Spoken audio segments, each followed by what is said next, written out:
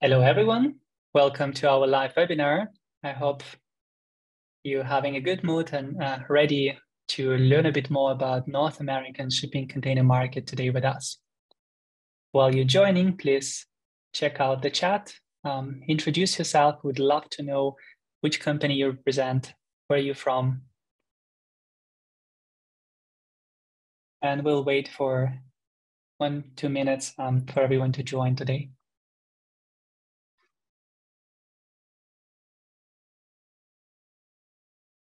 Hello, hello. I'll keep welcoming everybody in our wonderful webinar today.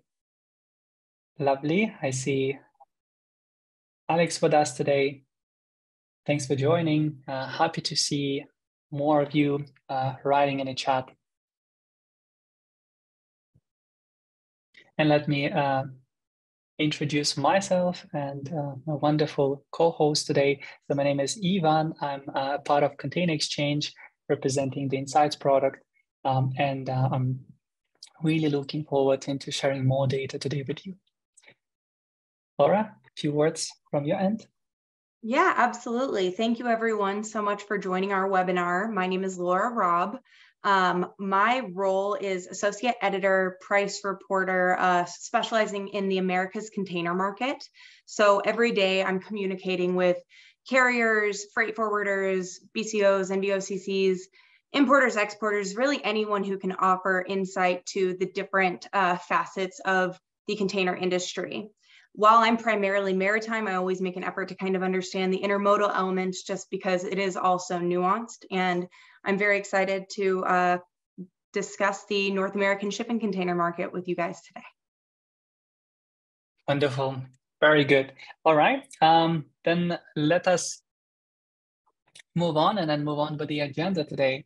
We have a lot of points prepared for you, but we're also looking forward to your questions at the very end. So feel free to write them down in the chat and we'll come back to that afterwards. So the agenda today covers a lot of points. You can see them on the screen. This is about the economic situation in North America and the factors attributing to freight rates, what actually influencing that, what we're doing with overcapacity and container freight market, the latest container prices and leasing terms in the US and Canada, and of course, recommendations, what we can do together or you can do actually for your business to become even more profitable this year. So feel free to ask questions once again. We'd love to see them by the end of the webinar, and the recording will be also shared with participants afterwards.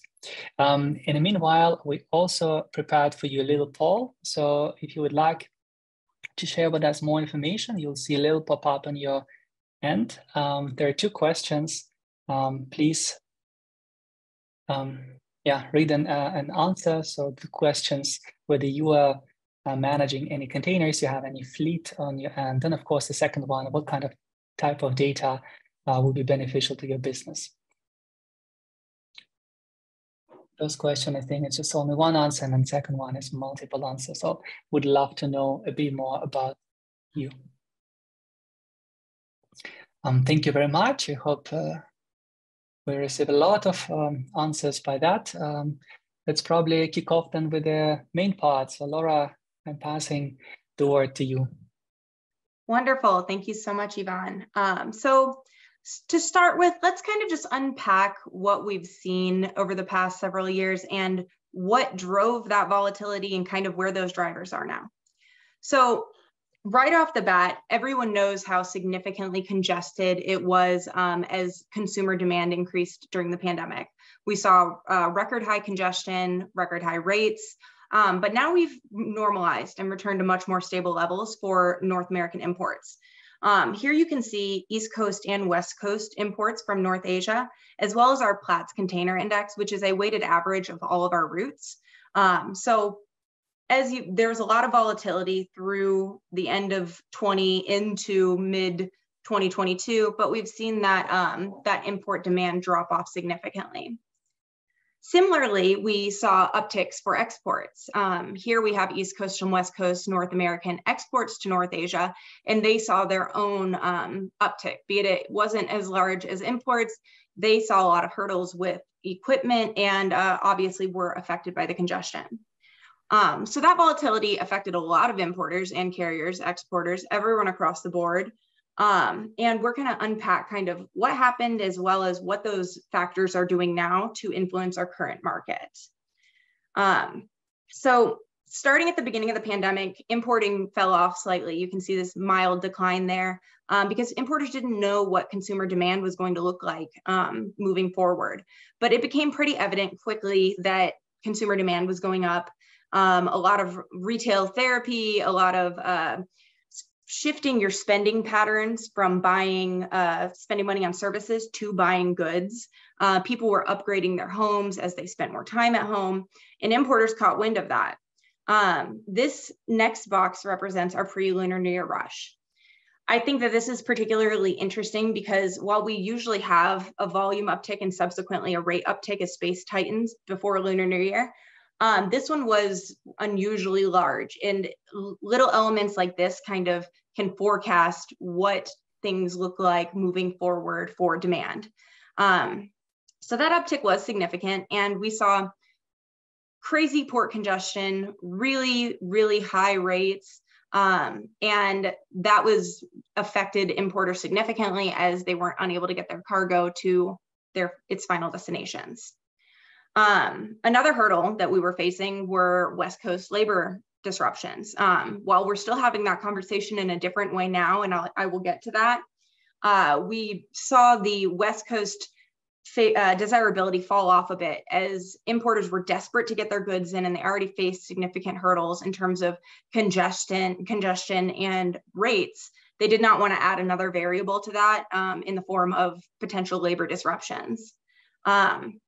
Still through 2022 into 23, we saw that weak demand, low inflationary pressures, low economic sentiment really begin to take hold of consumer patterns. And as such, we've seen those prices normalize. This last box is really what we're dealing with now, which are these failed GRI attempts that we've seen on behalf of carriers in May. And I think that data is actually through June. That being said, while that market failed to support the GRI attempts because demand was so low and there's so much space, we are starting to see a shift in the past week or two that that pulled capacity and those shifted services are starting to really have some pull for the market. All right, and where we are now? Yes, where we are now.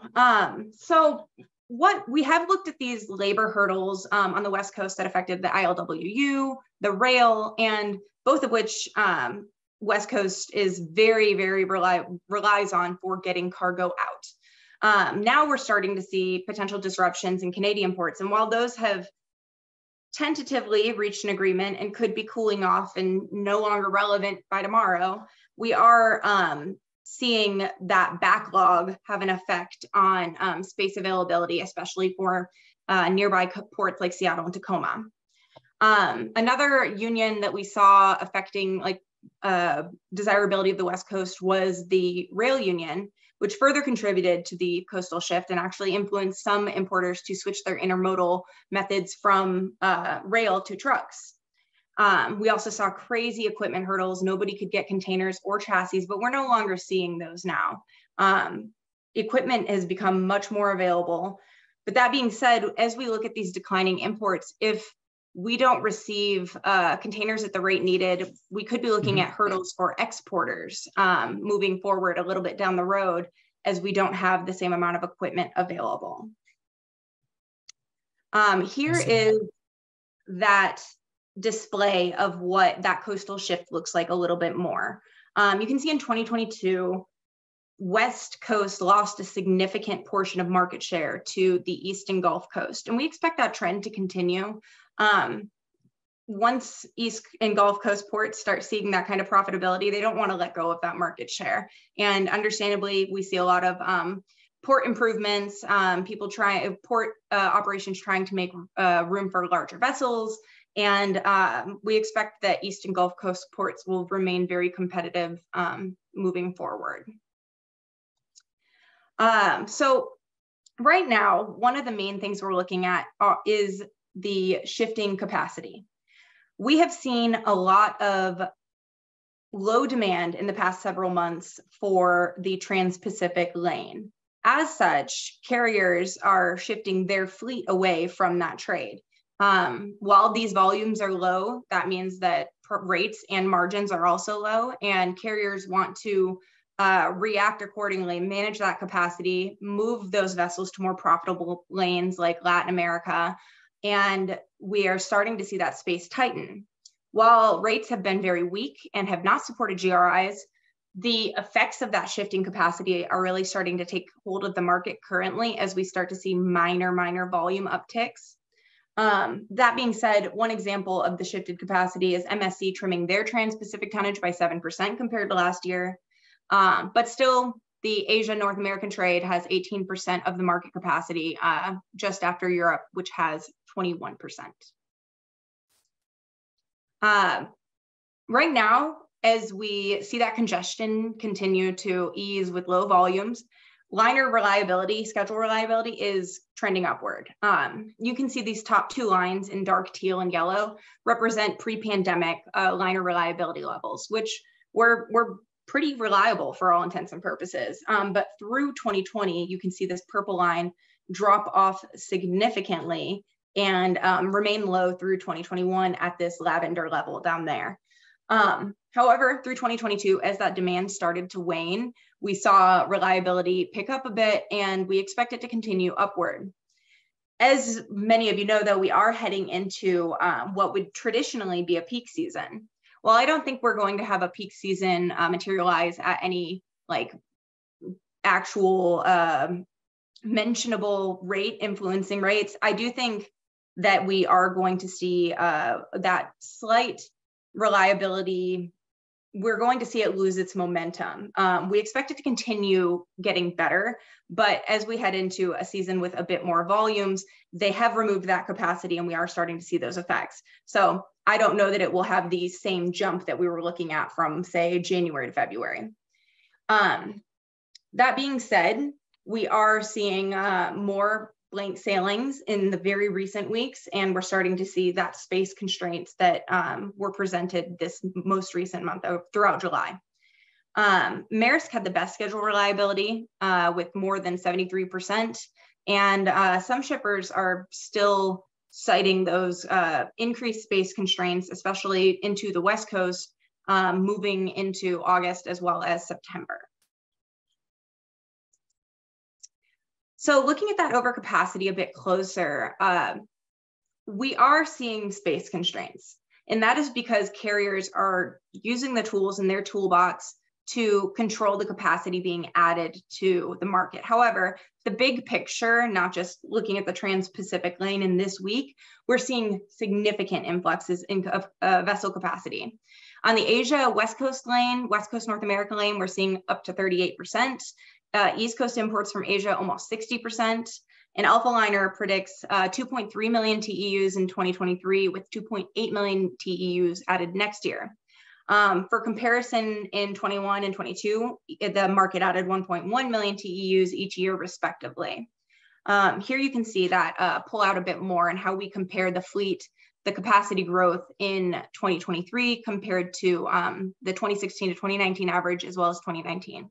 So it's very significant, and it will definitely be affecting the supply-demand balance and thus rates, but it's not just indicative that rates are going to fall. Here we can break down what that order book looks like a bit more. MSC especially has a very significant order book, but all of our main carriers are adding significant vessels to their fleet. Another thing to be considering currently are that MSC and Maersk are still in an alliance, though that alliance is set to dissolve in the next several years. So these two giant carriers are no longer going to be working together, which we expect to add significant competitiveness to the market. I see. Laura, I have actually a question here. Maybe you can help me to find an answer. Since we're growing so much the capacity and then many like ships in the order book. So what would the carriers do to actually cope with the situation? Are there any tools they can use? Yes, absolutely. So to manage that overcapacity in the freight market, there are things that carriers can do. Things we're seeing currently and some tools that are kind of implemented in the background. Right now, we're seeing an uptick in blank sailings.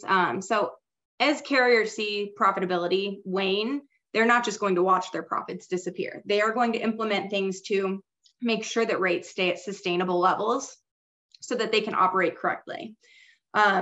We're also seeing a lot of those shifting services, as I had mentioned, away from less lucrative trades to more lucrative trades, and also in an effort to kind of add some support to that supply-demand imbalance on those less lucrative trades, as well as idling and retrofitting and scrapping existing vessels. We're also seeing more slow steaming, and just because I showed you that order book and they have all these ships on the order book doesn't mean all of those ships will come to fruition. So as that supply demand imbalance is exacerbated, carriers do have the option to hold off on adding these new ships to the water. Yeah. So overall, our main takeaways currently are that prices have stabilized. We don't expect a real material peak season. However, we are seeing marginal seasonal upticks in certain types of volumes, but really I think this is more of a sign of warehouse inventory starting to wane slightly, and that replenishment is happening, but it's definitely happening on a more case-by-case basis, more than everyone across the board is starting to see that volume uptick and that peak season present itself. Another thing I think that we're seeing right now to explain the tightness, in addition to that hold capacity, is that I think some shippers are trying to take advantage of the rates currently before the holiday season, pre-holiday season, or holiday shipping season rather, really kicks off, and saving a bit of money there. But looking back at where we've been, those blank sailings have not been enough to support the spot pricing. That's just now starting to change, and we're starting to see those downstream effects of that hold capacity. The back to school season really fell flat, and I don't expect for consumer demand to change overnight due to the current like macroeconomic headwinds that we're looking at. Looking forward, we expect rates to stay pretty weak. And while we might be seeing marginal minor upticks in rates on a case-by-case basis as we head into, say, August 1st, August 15th, we are going to see GRIs implemented and some raising of rates. And right now the market does favor it a bit more than it has historically the past few months. What with potential labor disruptions and backlogs that we've been looking at, Panama Canal regulations, the minor uptick combined at the same time as removing all that capacity and that kind of having a downstream effect. So there might be some minor rate increases, but they're going to be fleeting because all of those elements are very much fleeting. We're not looking at an actual shift in consumer demand. Additionally, we expect contract rates to be settled at steep discounts compared to the pandemic market. And that reliability and equipment availability is going to keep trending upward. Minding if imports stay down, exports could face some hurdles as they head into their bigger season. So looking at the current situation, we see that stabilization, and carriers are going to work to aggressively manage the capacity, which we're seeing currently. But that's a sign of a very normal market. The vessel queues have subsided, and we're not looking at congestion in the way that we were. However, some inland markets on a case-by-case basis could suffer from log jams. Most shippers have renegotiated those term contracts to be aligned with the spot market, and we're no longer seeing major disparity between those levels. And we're closely watching the drought conditions in the Panama Canal that could force cargo to alternative routes. Well, there are very few alternative options avoiding the Panama Canal, but like changing actual destinations. Moving forward, we expect those spot rates to stay under pressure in the current market as consumer demand is going to continue to be low. While we'll have fleeting market influencing factors that could raise rates a bit, none of them are really indicative of a change of tide per se. Carriers are going to compete heavily for those limited volumes, but also manage capacity very aggressively. And we expect that schedule reliability to continue improving, with the exception of the potential of some blank sailings, shifted services currently, as we're seeing that shifted capacity. All right. And if we really summarize it from the factors that people should really pay attention to, I just revealed that we have around 50% of our participants are freight forwarders, I guess, or not container owners. So probably also shippers. Maybe we can also share a few factors to them. Do you have a slide on that as well? Yes, definitely. Yeah. So here is what shippers should be watching. Some bearish and bullish market fundamentals that could really push the ticker either direction, depending on where we land. But some bearish market fundamentals to consider are, we're still seeing a lot of excess inventory. We're still seeing warehouse. We're not seeing it get cleared out at the rate that we were last year or the year prior. That being said, some more seasonal goods are starting to be replenished, but it's not really that indicator that we're seeing higher consumer demand. In fact, macroeconomic headwinds are pointing to further import decline. So as the Fed has been raising interest rates, though that's slowed, we also are seeing inflationary pressures. More Americans are putting stuff on their credit cards than historically.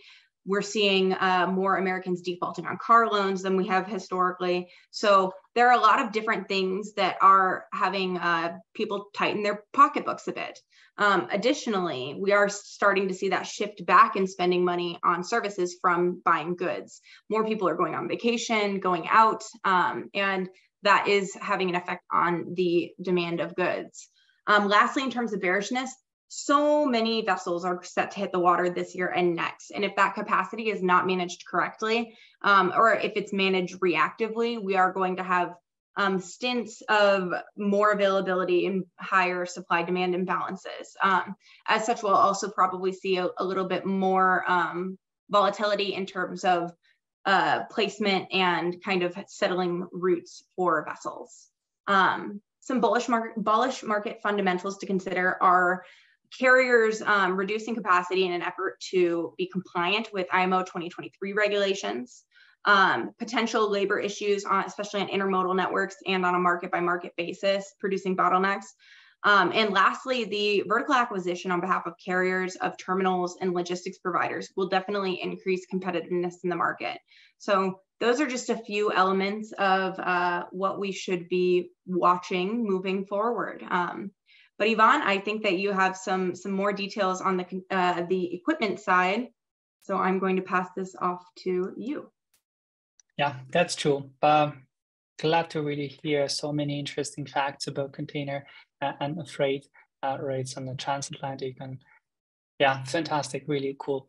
Let me then enlarge and share my screen now. I will basically bring you guys to the application the exchange has. This is called Insights, and we're currently displaying the container price trends on the equipment itself on the East Coast. I'm starting with that directly. So if you follow the chart, you can see over the last almost 12 months or so, the price dropped significantly for 40 high cubes cargo worthy units. So in the trend is also following whatever Laura shared with us. It kind of down from the peak side. And if we really look a little bit bigger horizon, you probably would see that the price is adjusted over the period, but still also the trend continues from earlier of 2022. And I also displayed a few cities that probably one of you or some of you are from, so you can see that the prices are varying on today's week from like 2 to 1.5 K for cargo worthy 40 high cubes. If we look at the West Coast, I have different cities selected, of course, but you can see the trend is quite similar and the price ratio is in a similar range. So basically the units, the used units, still traded. And the interesting part is that if we look at the availabilities or on the container exchange, there are quite a lot of offerings today. You can see those bubbles representing the number of containers across different locations in US and Canada. And the interesting side is that we have basically US and Canada still leading in the global market. So really good supply today. Of course, the difference in prices would definitely represent the situation that somewhere you need to find a, let's say, a better opportunity, but could be also the other sign that it's a time to actually increase your fleet. While the price is low, you can actually buy more units and then start selling once the price goes up. I also brought for you the leasing rate. So often enough, interesting for our customers to look for the pickup charges on the roads from China to US and Canada. And then you can also see that in the end of the last year, the price pickup charge for leasing units was around $800 to $1,000. So basically one-way move for 40 high cubes. And then you can clearly see that around 300 or even below. This is what we see recently. If we look at the 20 dry containers, I think the price is definitely a little bit on different scale, from 400, but still going down towards $150, $200. There are lots of different routes our customers speak, but that's basically an inspiration maybe for you. If we come back to the slides, Laura, I think I want to pass back the presentation mode. Yes, let me share my screen. Yes. Give me just a second. It's hidden behind my taskbar. Okay. Yes. Basically, I have a few topics to follow up for those of you who actually manage the container fleet. So we just go further to 24th. So if we wrap up, I definitely would encourage you to stay close to the data. Yeah, one more. And one more, and one more, and one more. Yes, it's just a summary of the data I just shown to you guys. Exactly. If we keep in mind that data is the key to actually understand what happens on the market, I definitely would encourage you to stay close and inform yourself. It could be any platform you choose, but at the end of the day, we see that many of our customers using the data on a day-to-day basis get more successful all the time. Of course, it's not only about the data, but it's also about the key events. So market stuff you need to follow on what happens or influencing the factors like Laura shared today. Many ports can be still in negotiation, and I think you're all aware of that on the labor topics, for example. If you own your containers, of course, consider fleet relocation based on the current container prices and supply level. Something like that can definitely help you to earn more on your units. Lease containers, that's also a possible solution for some of you, and also sell containers on locations with the higher prices. That's quite obvious, yeah. And I said previously that probably the right time to increase your fleet if you do container business as well. We also have free version of Insights available for everybody to sign up. If you click one more, or just summary of the possibilities with our application, so you can get actual container prices in various locations around the globe. So if you really focus on Canada and US, there are quite a lot of cities with our pro version, but with the free, we definitely give you a clarity on the country basis. You definitely can maximize the profit by learning when and where to sell. That's why we are helping you with the information today. And of course, keep following the market, understand the recent trends, and then follow the key events. So again, this sign up is available for free to all of you. Yeah, and I think we're through on our slides. So thanks a lot. And now we are back to question topics. So guys, if you have any questions, please use the chat. We'd love to answer all of them today. That's why Laura and me, we dedicate some time to help you out as well. I will go from the beginning of the chat, Laura, and I'll just read it out for everybody then. I see a comment from Andrew. So pre-COVID figures to comparative to today's West Coast volumes, to West Coast has lower over 1 million TEU of freight that has migrated arguably permanently to the Gulf and East Coast. And I think that's kind of along the message you shared earlier. Yes, we're definitely seeing that shift, and we do expect it to continue as Gulf and East Coast ports don't want to lose the market share that they have gained. But when we have other variables such as Panama Canal adding potential hurdles to the East Coast, we can see reactive shifts. In 6 months, we could be having the opposite conversation. So, but at this moment, we expect for that trend to continue. And especially as you face hurdles on any location, you're going to come up with ways to kind of hedge your volumes and make sure your cargo gets to where it needs to be. Yeah, cool. All right. And I see the next question probably was already answered, but Kimia asked, could you elaborate on order book definition, so order book versus existing?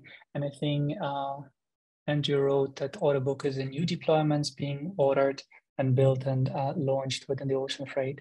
So I think that's totally along the expectations here. Good.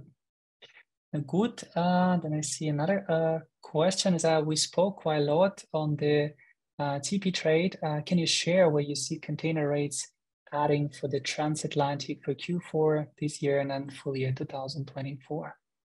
Yeah, absolutely. Well, into 2024, it can get more complicated, obviously, as we don't necessarily know what the situation is going to be, but we've seen the demand fall off a lot on the transatlantic trade. At this point, it's pretty much at parity with West Coast imports. So I don't think that demand for European goods is necessarily going to shoot up, but that's finished goods. In terms of raw materials, I think that trade that's kind of going to be what supports it in the next several months. That being said, though, we are looking at volume upticks. And one interesting thing I actually saw a while back was everyone was saying that furniture was dropping off. Furniture, which for all intents and purposes was true. But when I was comparing furniture imports from China versus furniture imports from Europe, we were still seeing a solid amount of furniture from China at that point, whereas Europe fell off a bit faster. And that's because those finished goods are a bit pricier. And as North Americans tighten their pocketbooks, we're not necessarily willing to spend the extra cash on a nicer version. That being said, raw materials are definitely going to keep that trade afloat, and I don't expect it to continue trending downward. It has very much normalized in the past several months, and I expect it to stay at its current level, maybe start seeing like marginal upticks as carriers manage the capacity on that lane, but I don't think that anything is going to blow it up in either direction necessarily, unless we start to see more downstream effects of the Russia-Ukraine war. All right, cool. It could definitely change the overall complexion of that trade. Yeah, you also mentioned that basically the carriers would be interested in controlling the rates and then do not let them go too low. So I assume that also affects the upcoming future of this year. Let's see how they will affect the 2024. Yeah. So we expect rates to potentially gain some momentum in these next month or two as we start to see this marginal volume uptick. But overall, we're not seeing any material change in consumer demand. So while carriers are going to make sure that the rates stay at sustainable levels, I don't think beyond what would be our traditional peak season, we're going to see any major upticks in that respect. That being said, on certain specific trades, I think that we will see a bit more competitiveness, especially the Latin America market right now.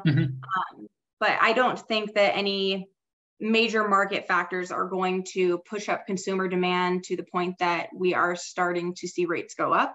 And as rates drop down, especially into the sub 1000s into the West Coast, which we saw for a very brief period of time, carriers are going to react to that aggressively and push them back up. So while you might see rates at that level for briefly, it will be fleeting because carriers cannot operate on those types of levels. And additionally, another thing to consider, as those rates get so low, you're going to see more and more operational hurdles. If carriers are not working at a sustainable rate, you're going to see more delays, you're going to see more port operations problems. So just something to consider when you are trying to find the best rate. It might not always be the lowest rate.